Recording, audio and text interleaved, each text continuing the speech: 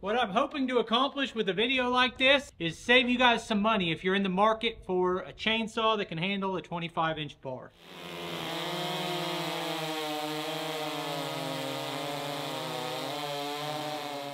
Hey, it's Brock here from Rock Hill Farms, and today I want to show you a chainsaw that I find really intriguing because of how inexpensive it is compared to all of my other chainsaws. So let's look at what we've got here. This is a 391, stihl 391, stihl 500i, stihl 250, stihl 194, and a DeWalt 60 volt. But let's look at it in another way. This is $800. This is $1,800. There's $2,600 plus 4 makes $3,000. This is another $600, $3,600. This is $600. There is $4,200 of chainsaws there, which is frankly ridiculous. But I absolutely love chainsaws, and I repeatedly thought that I had the one I needed, and then realized I was going to do some new bigger thing and upgrade it. I started with the 250, then I went 391, then I went 500, then I thought I wanted a lightweight saw, and I got a gas-powered lightweight saw and an electric saw. So that's a lot of money just to cut some wood up, right? And I think a lot about the value, and I absolutely love this 500i. It's an incredible saw. Like, it starts in 2 pulls every time, never starves for power. I can run a 36-inch bar on it. But if I was going again today, would I spend $1,800 on this? Now, to be fair, I bought this right before COVID went crazy, and I got it for like $1,080. So I've been thinking, if I was starting over, what chainsaw would I buy? Because that's the most valuable information to the viewer. So my friend Joe from the Okie Woodsman YouTube channel is a complete chainsaw fanatic. He's got a whole bunch of saws from different brands. He takes them apart. He's got them modified and ported, and he's just really into chainsaws. And he brought over a Proyama chainsaw that he got off Amazon. And he said, this thing is super cheap and it'll outperform this steel top handle. And so we tested it, and it did. It cut twice as fast. And that was all I thought about it. But then he started telling me the story about where these Proyama chainsaws come from. That there's a chainsaw design that's very simple and robust. It's been around for a very long time. It's a Japanese brand. And I've actually forgotten how you pronounce the original brand. But they're sold in the U.S. as Redline chainsaws. And now, recently, the Craftsman chainsaws started using the same platform. And this is a different company, but it's basically the same design. And what I'm looking at here is a $250 chainsaw that has the power ratings of a comparable saw from Stihl that would cost around $1,000. So this saw right here, the Stihl MS391, should compare equally to this saw right here. And I want to find out if it actually does. Now today we're going to compare those chainsaws and see how it performs. But that only tells you so much. What I'm doing right now is I'm committing that I'm only going to run this cheap saw for everything I do until either 90 days, which is enough to give me somewhat of a review of if I have any issues with it, or until I get sick of it and say this saw sucks. So I'm committing to doing a prolonged test on this saw. Let's open it up, fire it up, and do some cutting. All right, let's open it up and see what we get in the box. The cool thing about that $250 on the price is that you actually get more with it for that price. So we've got a helmet. This isn't a helmet. This is a face shield. So this snaps on here, and it'll protect you from getting hit in the face with stuff flying back at you. And I like to wear a face shield. So let's see if this will snap on here. So I have a helmet that I like better. It has the same type of face shield, but it's actually a helmet. But if you didn't have anything like that, you're starting out, this is nice to include some safety gear. We've got hearing protection. In my life, I've mainly never been the PPE guy. I'm the guy who's always not wearing it when he should. But recently I've had enough incidences where I almost could have got hurt to change my mind. So we've got some gloves. We've got a fuel mixing bottle. You know, this stuff adds minimal value, but it's nice to include it. We've got a scrinch, carb adjusting tool, the dogs are in that. Okay, the chain brake is here, so that your chain brake is on your tensioner cover. Scabbard, I'll probably throw that away. I'm bad about it. I don't keep stuff like that. And then here we got two chains. You know, chains are expensive. One of these will be a 20-inch and the other's 25, I believe. And I think after my long-term test, if I like this saw, I'm still not going to replace the 500i. The 500i will be my saw for running a big bar. But this might be something that I keep the 20-inch bar on. And if you put a shorter bar on, the saw feels a lot more powerful. So here's the 20-inch bar, and they call this a 24-inch bar. Now Joe tells me that the stihl 25-inch bar, if you put it next to any other 24-inch bar, they're going to come out the same. So you have that much adjustment within your saw. Here's the power head. Now we're going to look at all the numbers. What Joe told me is that this power head would be a little heavier than the equivalent from stihl, but it's a stihl saw, not stihl brand. It's got more metal in it than plastic.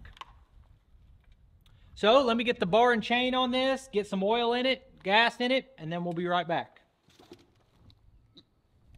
I'm not sure if I said it in the intro, so I'm going to say it here again to make sure that I put the message out there. I did not buy this chainsaw. I've got enough of a following here on social media that any tool in this price range, I can usually email the company and they'll send it to me. In this case, Proyama saw the video that I made with the Okie Woodsman, asked if I'd like to make some more videos reviewing their products. I said, yes, send me your big 68cc saw. But I didn't pay for this, but it's the same type of deal that I normally do. They're also not paying me to say anything about it. They just send the product out and I'm going to tell you what I think.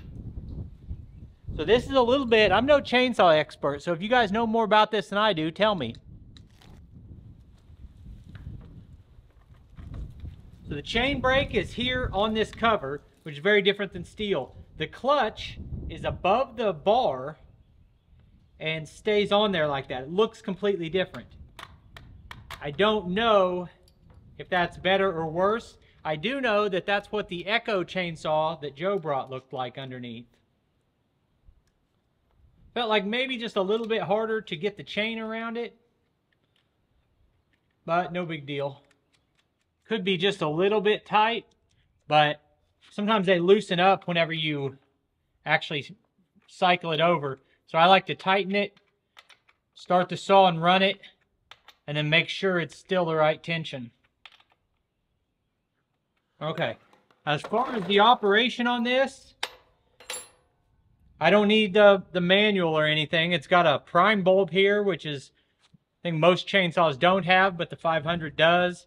It's got a choke here. The choke does not auto-release. If you're used to a stihl where the choke goes off, this doesn't do that.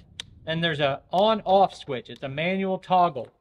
When Joe was here, he talked about how much he liked the simplicity of those designs. I don't have any opinion on that. And of course, your standard thing here to fill your gas and your bar and chain oil.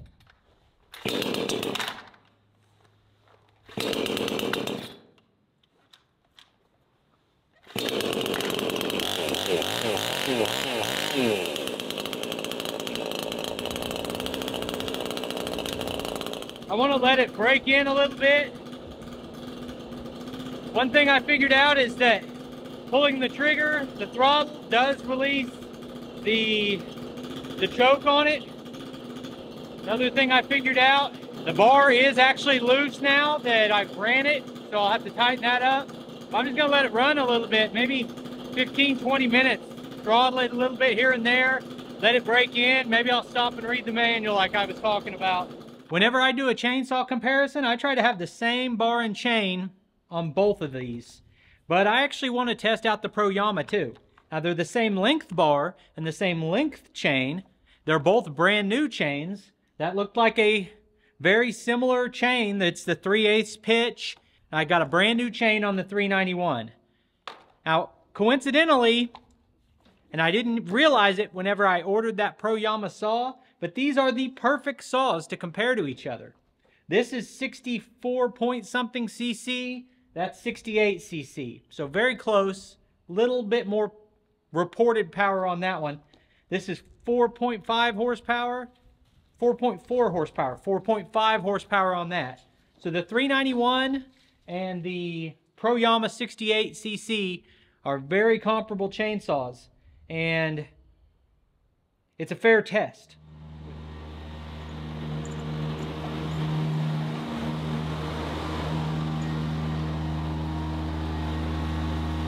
It's been on the ground. It's got some mud on it. I'd like to knock some of that off with my handy dandy Rock Hill Farm hatchet.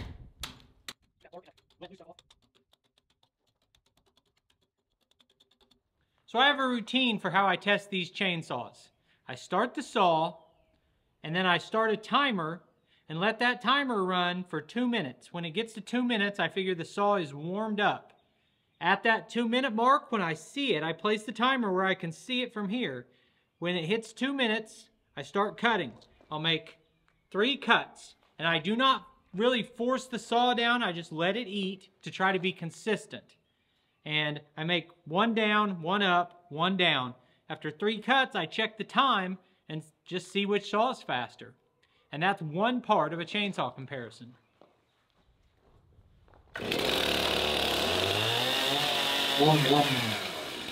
One thing I can tell you is I'm so used to the 500i. With it, I start it, I pull the trigger. You could, within 2 seconds of starting that saw, you could cut at full power. This and the other one need that warm up.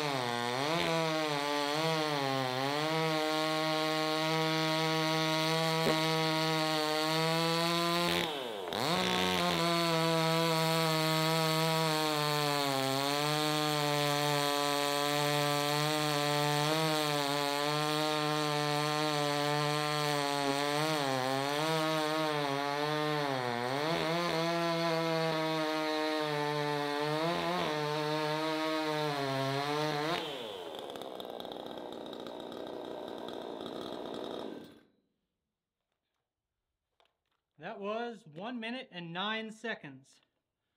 So 6 seconds difference on 3 cuts is not a huge difference, but this was faster. Now we're about to run the 500i and get a baseline for what a fast saw would do. All right, I want to make this test fair, so I took the brand new chain off the 391, put it on the 500, and I guess it's not new anymore. It's got 3 cuts on it, but that's as controlled as we're gonna get.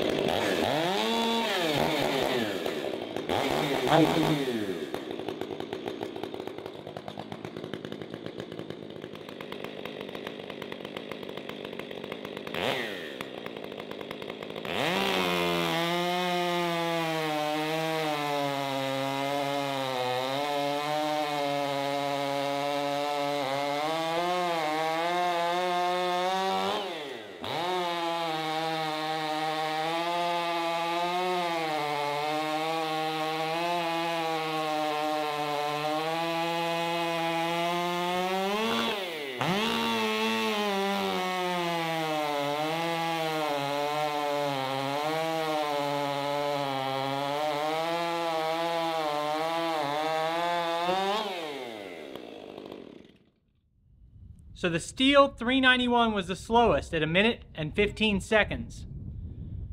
The Proyama was a little faster at 1 minute and 9 seconds. The 500i was 36 seconds. So less than half of the time of the other Stihl saw. That's a ridiculous saw. I love the 500i.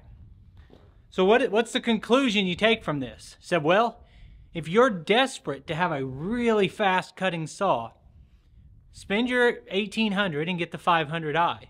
If you just want a good saw at a good price, I'd be really tempted by that Proyama at $259.